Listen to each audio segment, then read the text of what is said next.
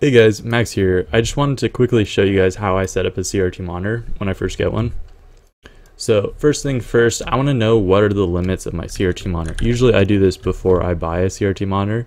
So what, in my opinion, is the best source of information for CRT monitors is CNET. I'm not entirely sure why that is, but CNET is just great.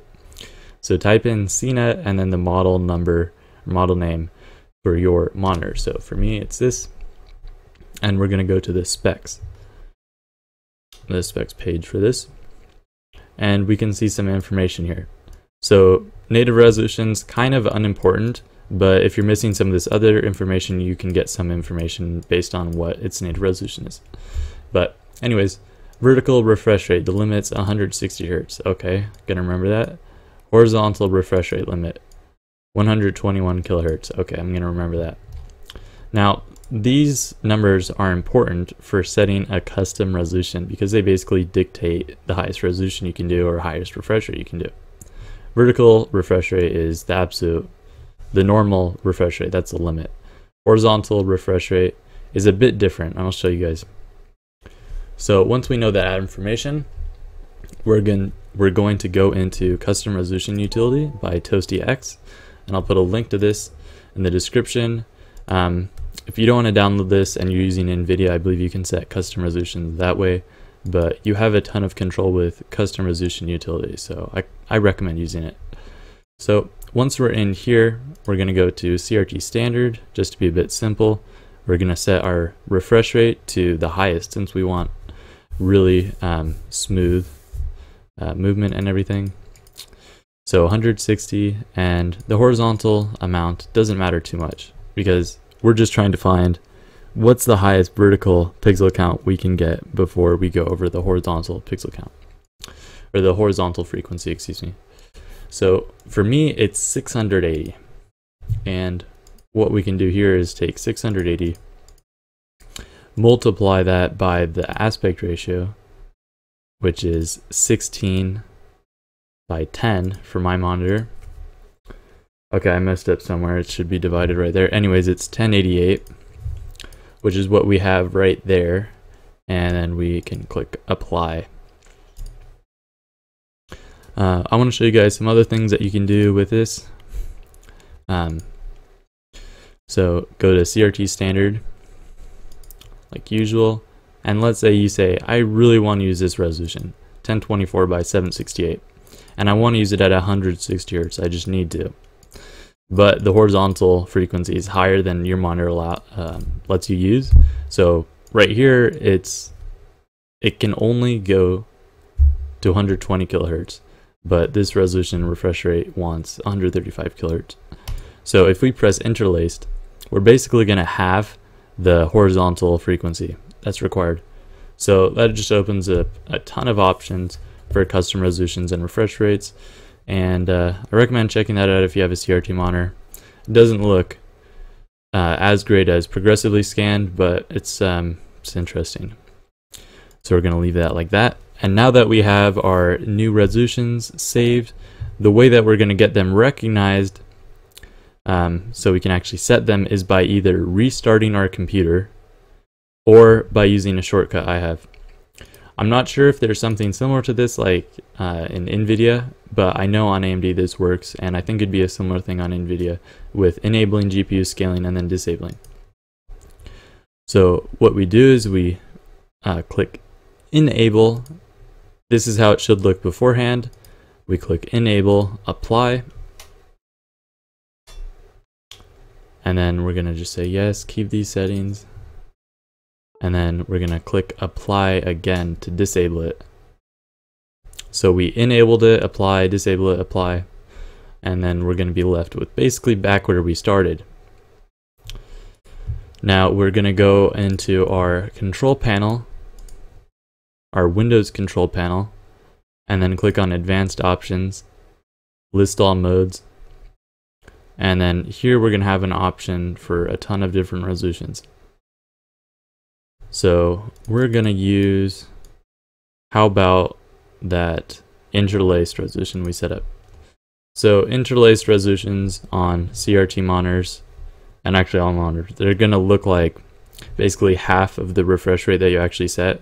So instead of 160 hertz, it just looks like 80 hertz in the setting here, but it's actually 160. And I want to show you guys the other resolution we set. So here is 160 hertz, progressively scanned, but we're going to do this one for now.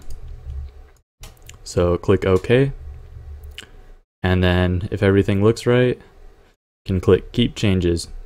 So right now, I can't really show this, but what you want to do is you want to open up the menu on your monitor. There should be a button for that. And either on that menu that you just opened up, there should be something that tells you what refresh rate you're running at.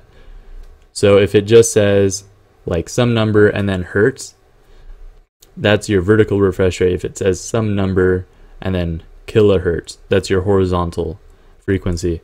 So if you have things that are the same way that you saw them in custom resolution utility or very similar to, then you did everything correctly. So I'll just basically say what I see right now on my menu. So on my menu, I see 68.1 kilohertz, which is a horizontal frequency. Yes, that matches up. That's pretty close. And then I see 160 hertz for the vertical frequency, which is right. So we did everything right here. We're actually running at 160 hertz. So now that we have that sorted out, we're going to set up Counter-Strike so that it actually launches properly, because there can be some issues with that. And actually, I want to first say, kind of jumped over this, set your resolution in the control panel for Windows. Do not set it in AMD control panel. You're going to run into some issues if you do that sooner or later. And I think with NVIDIA, you might want to try to stay clear of that as well. But I know for AMD, just stay away from it. So once you've done all that, go into your game right here. We're going to go into Counter-Strike launch options, which you can do by right-clicking Counter-Strike and then properties, set launch options. And this is the important part right here. Window and no border doesn't really matter, but you can do that also. Basically, when you normally have Counter-Strike set up, it automatically goes into full screen mode. And the way it looks for what resolution it should start up in isn't always the way that like makes a ton of sense. And sometimes it'll start up in a resolution that you want to play at, but it'll do that at like 60 hertz or 80 hertz, and you want to do it at 160 hertz. So just set it at windowed first. And then once you do that, you're gonna just start up the game like normal. And I'll show you the next part after it loads.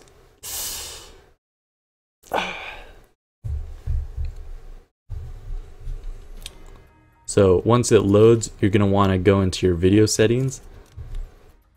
Make sure that the aspect ratio and resolution are correct. If they aren't correct, what you're going to want to do is close the game and basically go back to that GPU scaling option on AMD Catalyst Control Center right here, and just redo that, and then select it in the Windows setting, apply, and so on. Or restart your computer if you're not doing the GPU scaling method. So once you have that done, you're going to want to set it to full screen if everything looks right. Press apply, and you should be running at your custom resolution and custom refresh rate. And then once again, you can check in a fairly easy way by just opening up your monitor menu and seeing the numbers that it shows. If it shows like 160 hertz, you're running at 160 hertz, and everything's working great. And I'll just start up a game really quick, just so you guys can see something. I don't know. Anyways, so I hope you guys learned something. I hope I helped you. If you have any questions, feel free to leave them in, because you're on YouTube, you know what I'm talking about. And I'll see you guys later. Or will I? Ooh. Oh yeah, I'm getting more frames per second. Cool. See you guys.